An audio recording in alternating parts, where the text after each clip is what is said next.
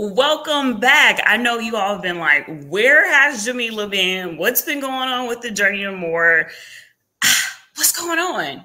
Y'all, we are back, and today it's for the women, but it's also for the men who has a sister, the man who has a sister, the man who has a wife, the man who has a daughter, because we're going to be talking about the office of a daughter and what that really means, especially when you're navigating all of the different roles that you have as a CEO, maybe a corporate hero, all the things. You all know who I am. I am your lethal weapon and superpower. I help you get your business started, protected through trademarks, contracts, copyrights, and as your business coach, because y'all don't be starting them right. Oops. Let me go on ahead and move on away from there.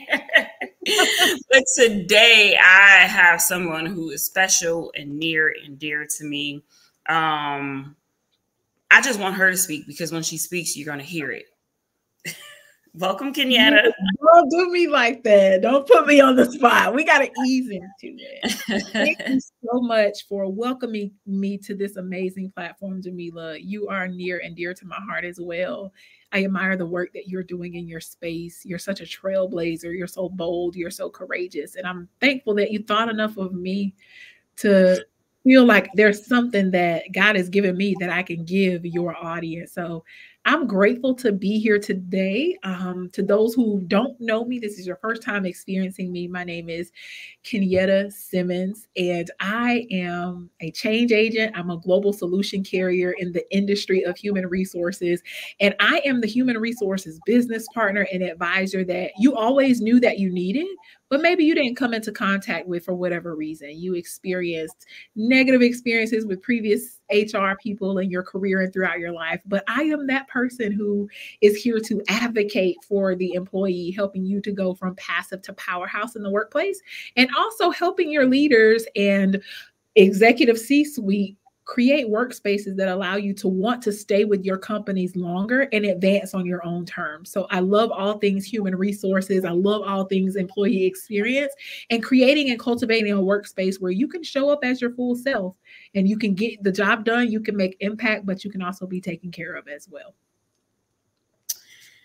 So you see all of this? Like, wow. And I think she, is a wife. Yes. Yes. She is a daughter of God. Yes. And I am learning day by day how unique that is, and peculiar, because not every person or woman or man in the church may actually be a man and woman of God. And so when you started to kind of think through this concept of the office of a daughter, kind of lay that out for me. Yeah, honestly, Jamila, I can't take credit for that. I, first of all, honor God for the journey he has taken me on through this life. And we all have a story. And I've grown mature enough in my faith and my walk with God to understand that we're overcomers, one, by the blood of the Lamb, and two, by the word of our testimony. And so I always am humbled that God will place me in spaces where I can share parts of my upbringing and things that I struggle with and experiences that he allowed me to go through to refine and sharpen me in the calling and the purpose he has in me. And a part of my lived experiences is dealing with trauma, rejection, and abandonment. And I know that can be something that's common for a lot of your audience members. But for me, it started with my parents. I was not raised primarily by my mom or my dad. My grandmother actually raised me, my maternal grandmother. And so my mom was around physically, but she made it very clear at a young age. She didn't really have the desire to be a mom. My dad was completely absent. And so unfortunately, I had to learn some difficult lessons and go through some difficult things around trauma with rejection and abandonment at an early age. So I can't even take credit for the whole concept of an office of a daughter, because it wasn't until the past few years that I decided to get real with myself about where I am and how these trauma bonds and these roots, these demonic roots to abandonment and rejection, have held me back in every area of my life, from career, business, being a wife, showing up as a daughter, showing up as a sister, showing up as a professional, a business owner. I had to get real with myself and say, you know what, God, here's my mess. Here's my trauma. I'm tired of being the victim. I'm tired of idolizing victimhood, and I'm ready to get healed. Whatever it takes, I'm tired of going around this mountain. I'm tired of feeling sorry for myself. I'm tired of harboring unforgiveness against those who've harmed me, my parents, who left me, who didn't want me. And I want to do the work, Father. I want to understand who I am in you. And that led me to someone by the name of Tiffany Montgomery. Some of you may know of her. I've been following her for a few years, and she actually taught a Cover by God, which is the ministry God gifted her. And one of those topics was on the office of a daughter. And that is what launched me into seeking scripture and eating the scroll and praying and asking God with the help of Holy Spirit, God, who am I as your daughter? Because my lived experiences taught me that my parents didn't want me. And I know that's not your will for me. And so everything I was seeing in my life, how I saw myself, how I showed up, the performative identity I developed at a young age was all connected to the trauma bonds of I didn't know what it felt like to be a daughter. I wasn't wanted by my earthly parents. So I never got the experience of being a daughter. I got the experience of being a granddaughter, being raised by my grandmother, but I didn't have any positive experiences around being a daughter. And so that is what launched me into this search of the scripture and intense prayer. God, show me my identity. And then the more I began to ask God to show me my identity as a wife, as a woman, as a sister, as a professional, the more God began to take me back to the office of being a daughter. Before you could be a wife, before you could be a woman, you've got to return back to the foundations I created you under, and that's a daughter. And so for me, it was understanding, who does God say that I am? Not what my life experiences have tried to convince me I'm worthy of or unworthy of, but who does God say I am? And God tells me that he knew me while I was in my mother's womb. Regardless of what my mother was going through at the time, God still knew me. He knew my inner workings. He knit me together. He loved me enough. He had plans for me. Regardless of the decisions of my parents, their mistakes, their shortcomings, I had to come to realize that they were only giving me what they had. Now, I could have said that wasn't what I needed, but realistically, they could only give me what they had. And so God had to take me back to the drawing board using Tiffany Montgomery as a vessel to help me understand, what's the office of a daughter? What does it mean to be a daughter? And I've been on that journey for the past almost 2 years now, recoding, redefining who I am from the state of being a daughter, humbling myself as a child, going to God with a childlike mind, as if he's my daddy, because he is my daddy. And allowing him to reshape my identity as a daughter, as his daughter. Not what others said about me, not what my parents said. They didn't want me. They wish they would have had an abortion. They're not here. They don't want to be here. They don't want to have anything to do with me. But what does God say about me? He wants me. He wants us all. Really good. That's really good. And I think one of the things that I see and notice with the business owners that I coach, part of it is that identity building piece that has to be done.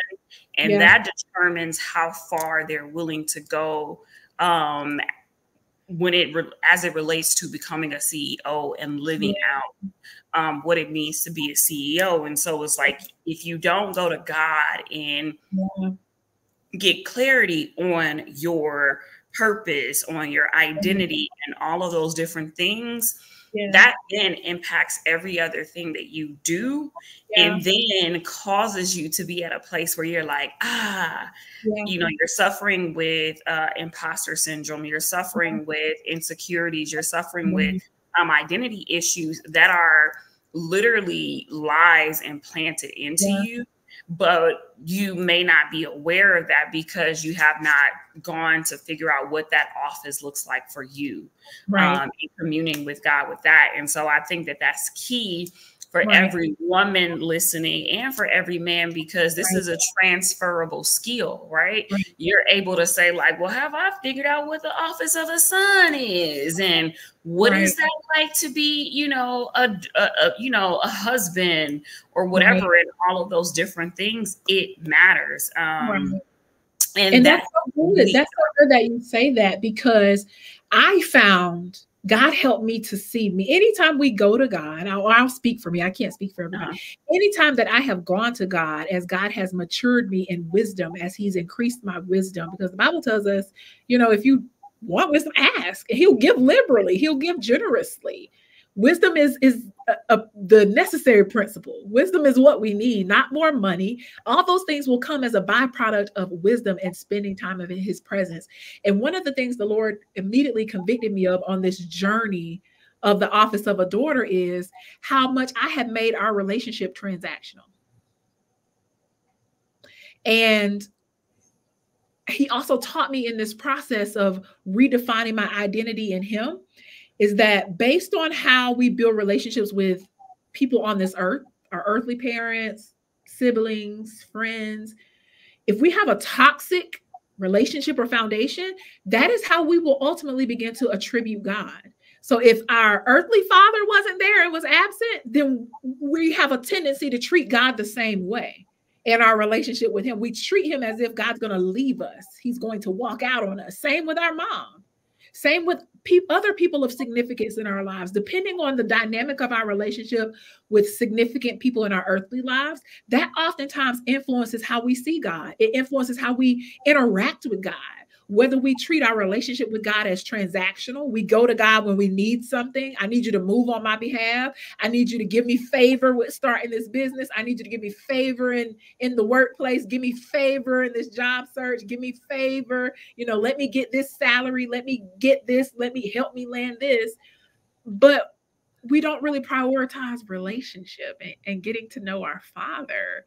And so we miss out on so much because we only want His hand and we don't want His heart. We don't want His character.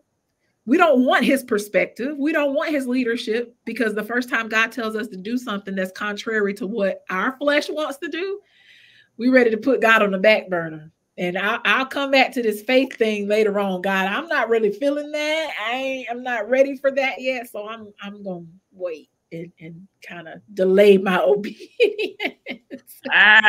Delay my obedience. No, that's really good. And I think it's groundbreaking for some, and it's a reminder for others around what it means to really walk with God. I remember this old song, and it's been in my spirit for a while. It's like, walk with me, Lord, walk with me. And while I'm on this journey, and it takes me back to the scripture, acknowledge Him in all of your ways and He will direct your path.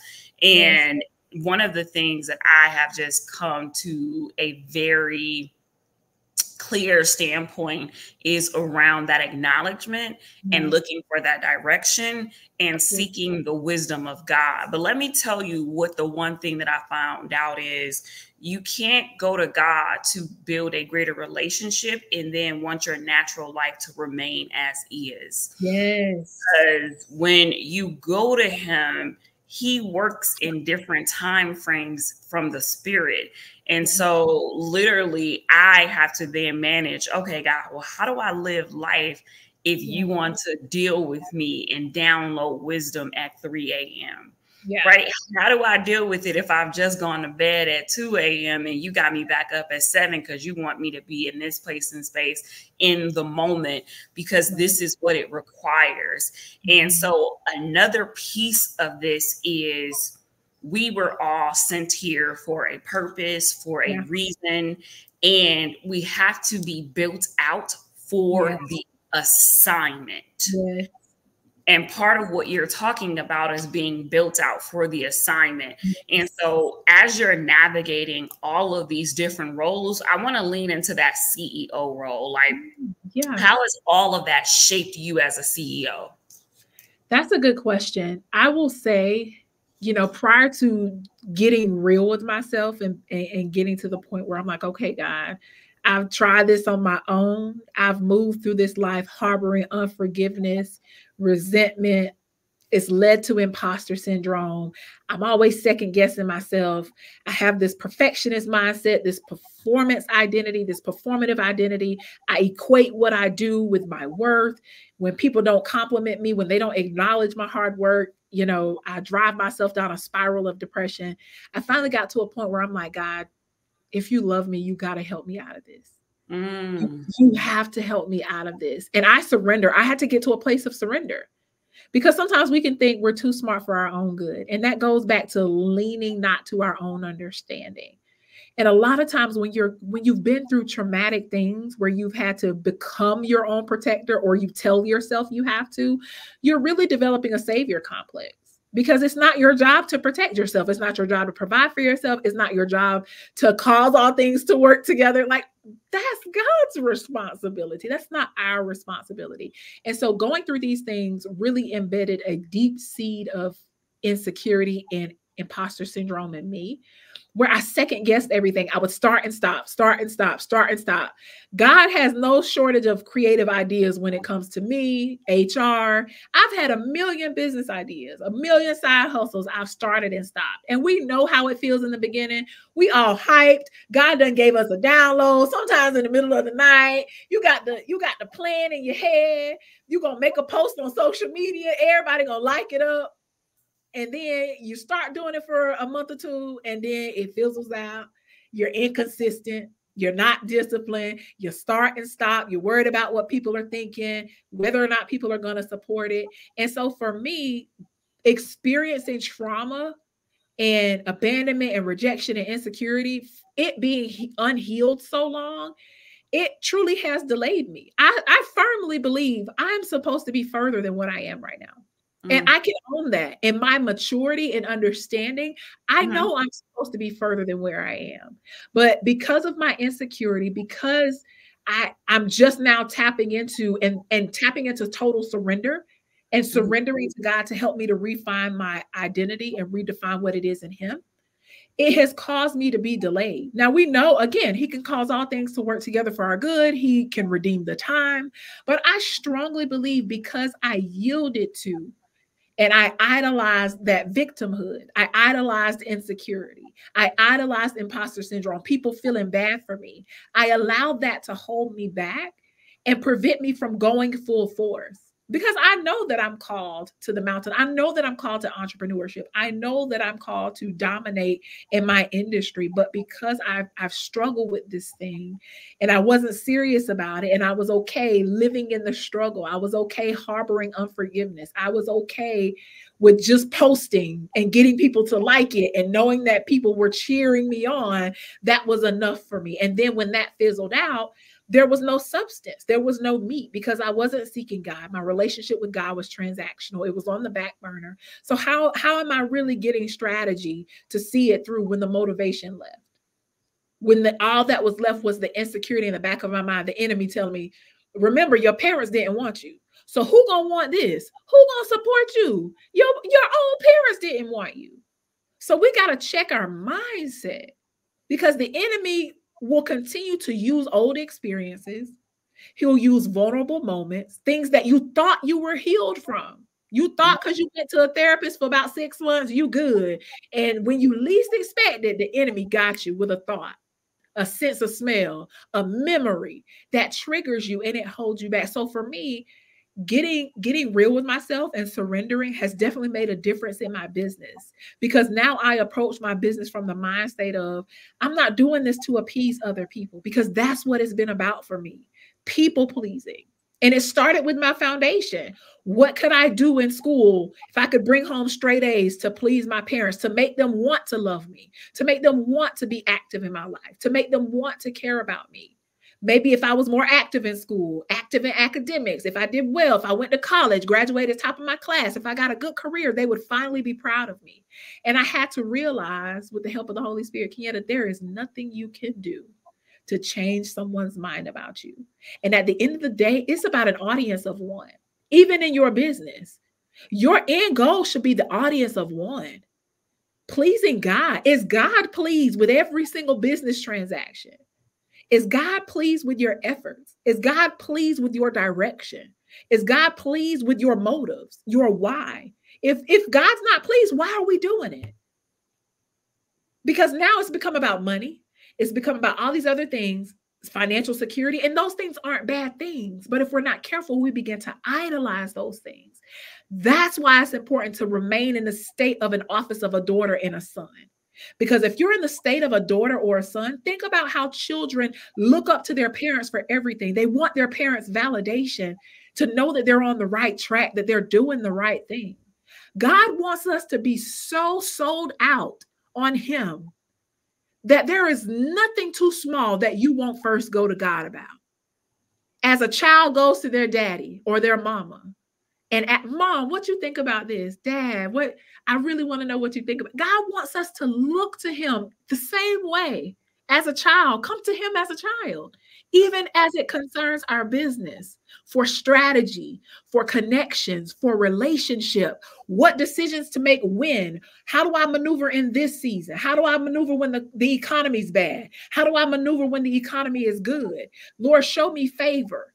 Teach me the bold prayers that I should be praying. Lord, help me to consecrate myself. Lord, help me to commune with you. Lord, help me to put my business ideas at your feet. And you affirm and you prune and you refine the things that are not of you. Because I'm not here for social media's attention. I don't need to be an influencer.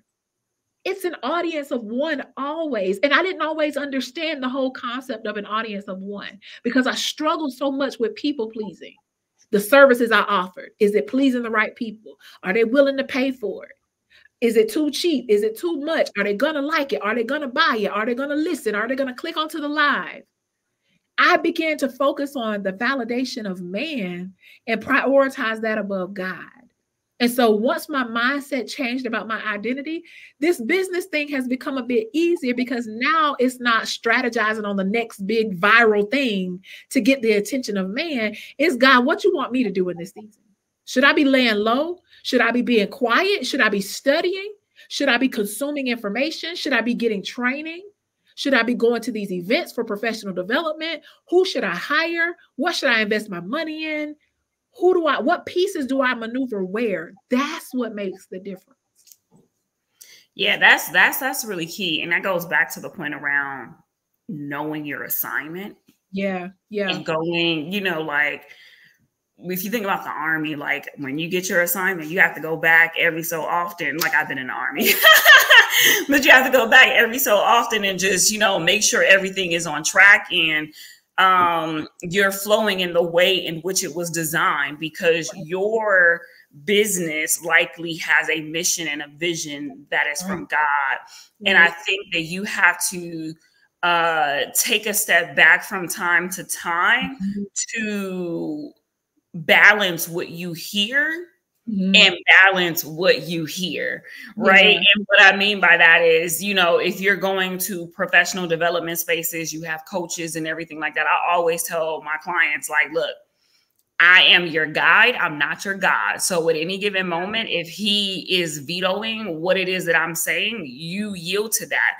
And I think part of that too means understanding the times and seasons that you are in terms of your personal development or your spiritual development. Because if you are in a space of like personal or spiritual development and you're looking for certain results, newsflash, God is looking for a result from you.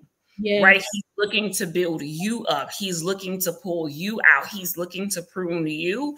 And sometimes if you don't have that spiritual understanding, you will then go and fight for things in the natural space and probably place expectations in places and spaces that shouldn't exist, and then live at a level of disappointment. And then that could cause you to then have some resentment towards God, because it's like, well, what are you doing here? What's happening here? But when you sit down and you're like, okay, this is the assignment. What season are we in?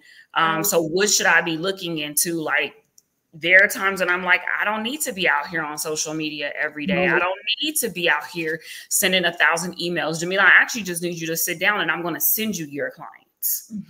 But if I don't sit and hear and pray and ask and, ask for the direction, then I won't know that.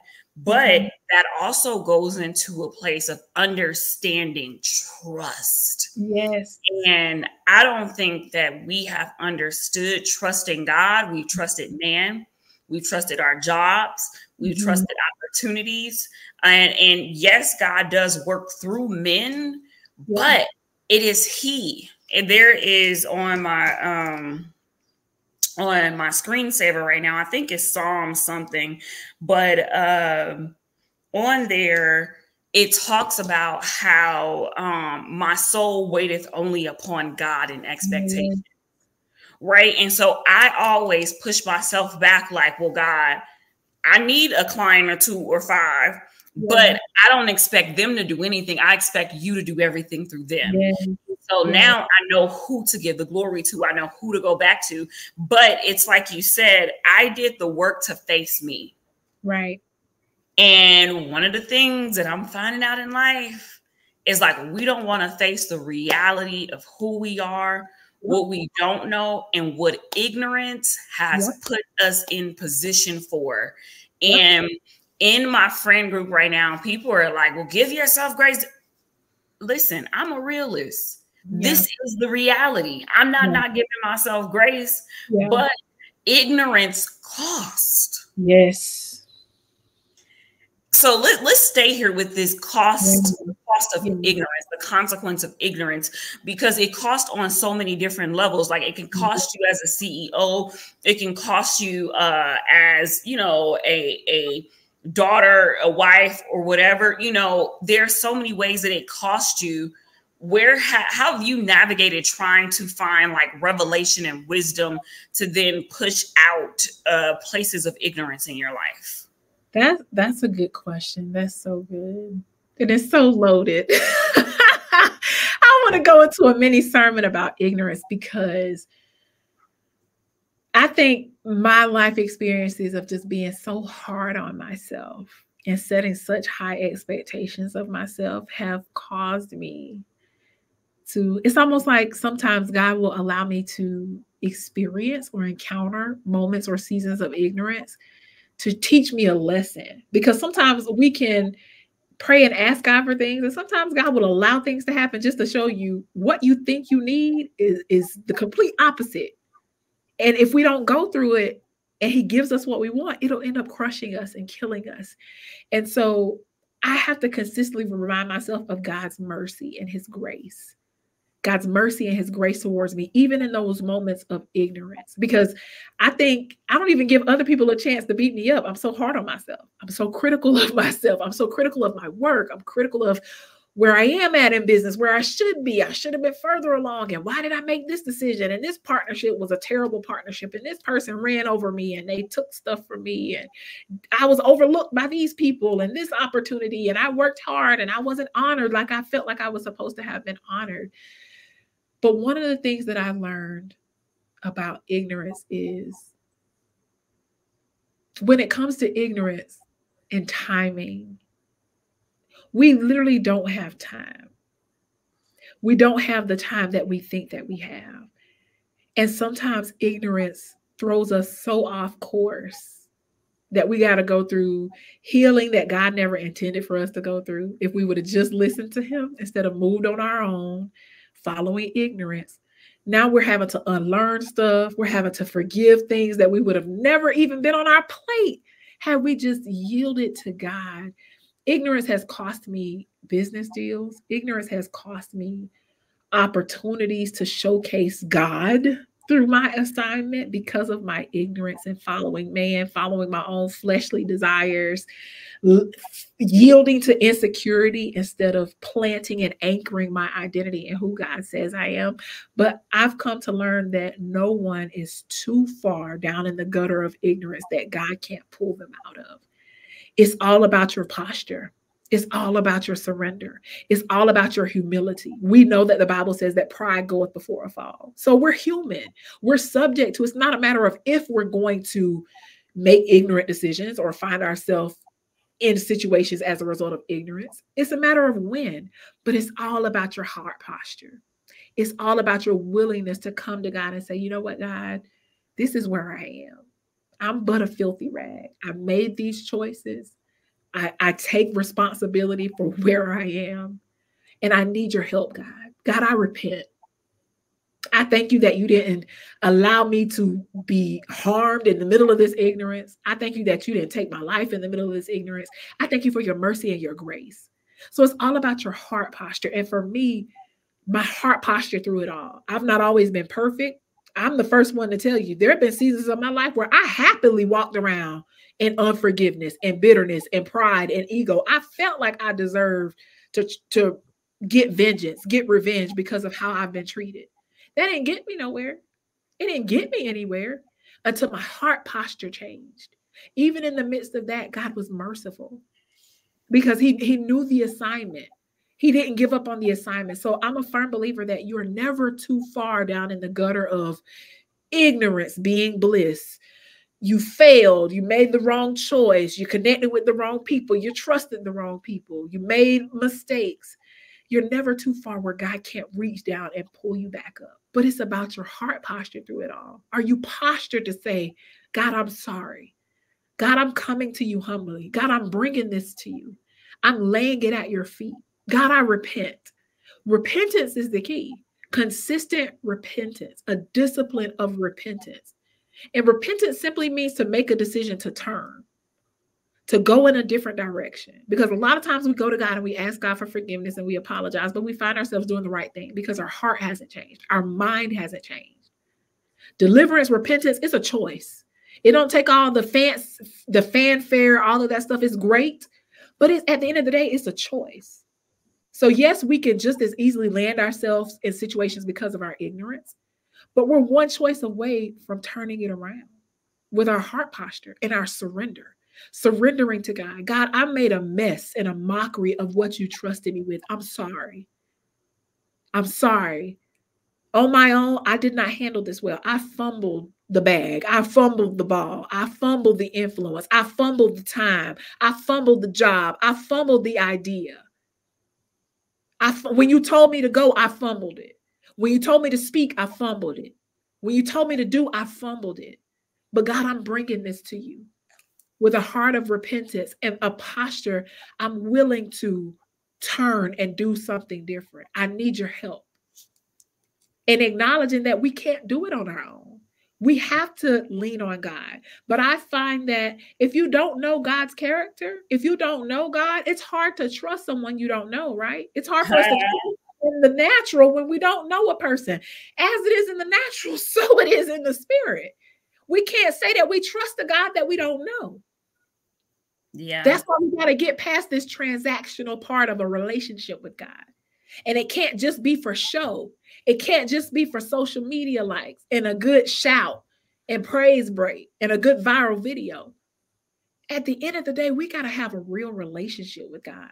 That's communion with God. In order to trust God, you got to know God's character. What are you trusting? Do you even know what you're trusting? Okay, but then let's lean in here. That goes back to that ignorance piece. Yeah. And so you're unintentionally living a life of ignorance because you're ignorant of the true God that you serve.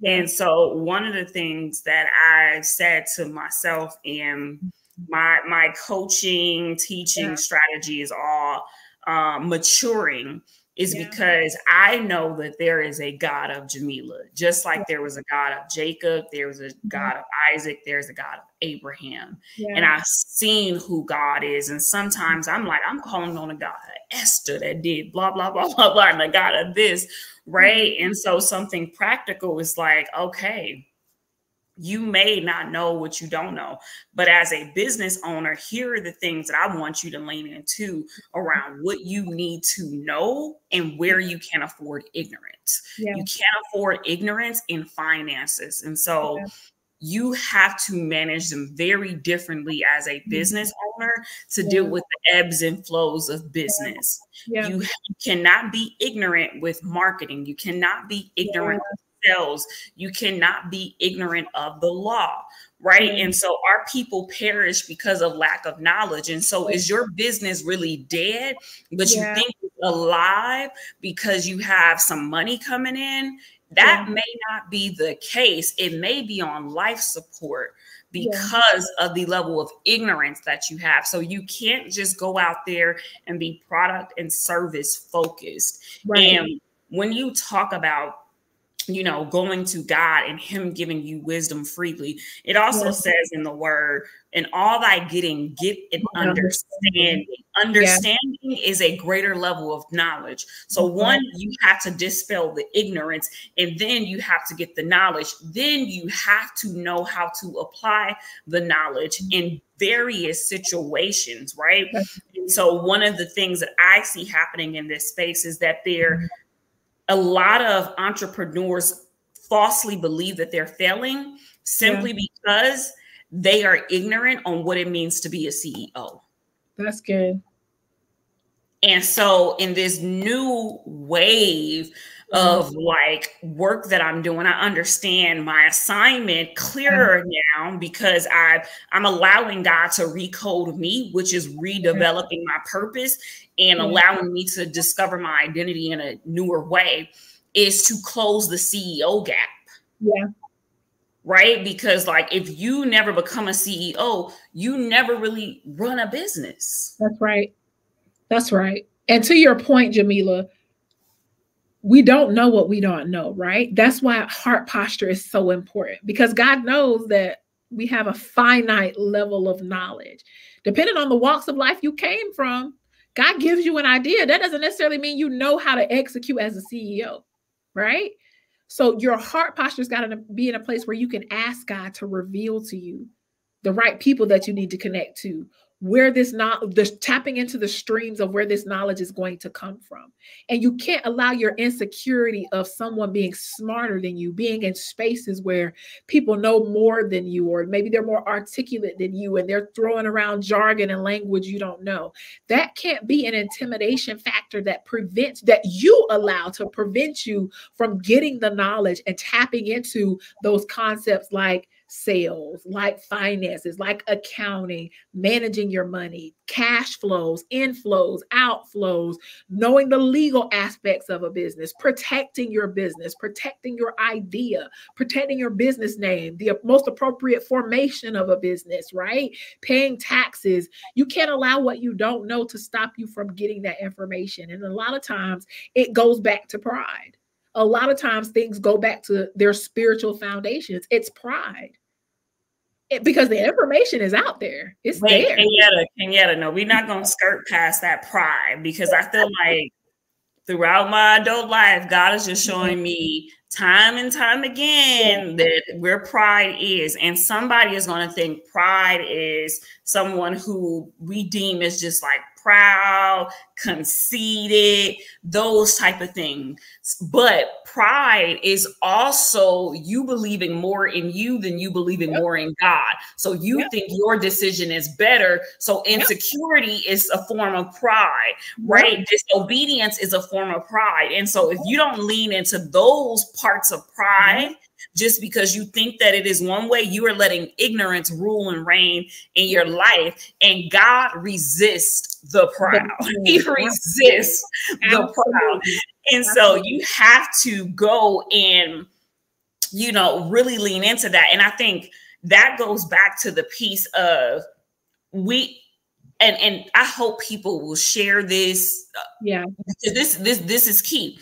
When you should look at your coach or whoever it is that you're thinking of hiring and see what it is, where pride shows up, because that will tell you what they're able to give to you, right? Because anything that any of us know is incomplete, because the only one that has the full knowledge of everything is God. So he is our leader. So I'm not telling you I know everything. I'm just telling you that I'm a great vessel for what you need right now. And I'm going to give you some information that's going to be great. And then you're going to have to get some more information on how to use it specifically for your life. That's right. That's right. You're right. And I love that you emphasize the fact that insecurity is a form of pride, because a lot of us think if I'm insecure, I'm so afraid and I'm fearful and I'm just so timid and I'm insecure and I don't trust myself. But that thing will turn into pride quicker than you know it. You make your boast in insecurity. You're quick to attribute everything, the reason why you don't do something, the reason why you don't show up, the reason why you don't invest when God tells you to invest, the reason why you don't make sacrifices where, when, and how God tells you to make sacrifices. We always attribute it to insecurity. So insecurity is not only a form of pride, it's a form of idolatry. It's a form of idolatry. We idolize insecurity because it's a hiding place for us. I'm hiding under the umbrella of insecurity. So God, you can't tell me to go. I'm insecure. I don't trust who you've made me to be, what you've equipped me with. I don't trust it. So we hide. I don't trust you. Yeah. Yeah. Insecurity can be a form of idolatry. Well, I idolize my inadequacies and the things that I don't feel like I have enough of, or I feel like I'm not enough. So I'm telling God, my maker, my creator, who does all things well and creates everything for his good pleasure. God, the way you made me is not enough. You were missing something. Go on to God with your pride. Go on to God with your pride. That's what that is. Like, I'm gonna tell you what the devil told me, and why what the devil told me is right. Like, what? You're wrong. The creator of all things. You're wrong. There's no way. When you created me and you gave me this idea, you filled me with giftings and anointings. You fell short somewhere, God. Something ain't right because I'm insecure. I don't trust me. Yeah, that's a dangerous place to be in when you can't trust yourself. Because how are you gonna trust other people when you don't trust yourself? How is he supposed to send you clients when you don't even trust yourself to be a good steward?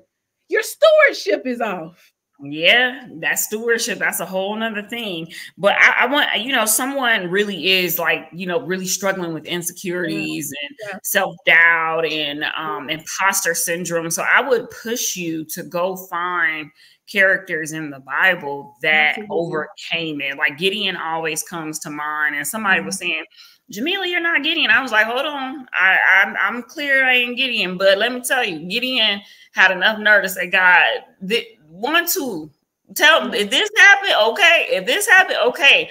Because sometimes, and this is so good, generational patterns, generational communication. You come out the womb with that insecurity. Right. And so we're not going to gloss over the fact that that could be your reality. It was passed down from generation to generation to generation.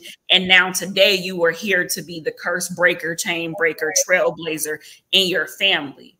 Right. But when you sit in your office, whether you sit in the office of a daughter, sit in the office of a son, you have to be willing to submit to putting it all out there and saying, oh, wretched soul that I am. Yeah. And doing that continually at every level, because that is the thing that is required. So one that you don't think is you that's ever doing anything. Yeah. Yeah. There's no way that you can be a generational curse breaker, because to your point, somewhere there's an open door. Somewhere along the generational lines, there's an open door. And we're called to be repairers of the breach. And you can't be a repair. That job alone, being a repairer of the breach and closing those doors so that you can move forward confidently as a CEO, confidently who God has called you to be. That's not something that's an easy feat. You have to be equipped. And the only way that you can be adequately equipped to be a repairer of the breach is sitting at God's feet consistently. And that shouldn't change no matter how he elevates you, right? Because at the end of the day, it's a test.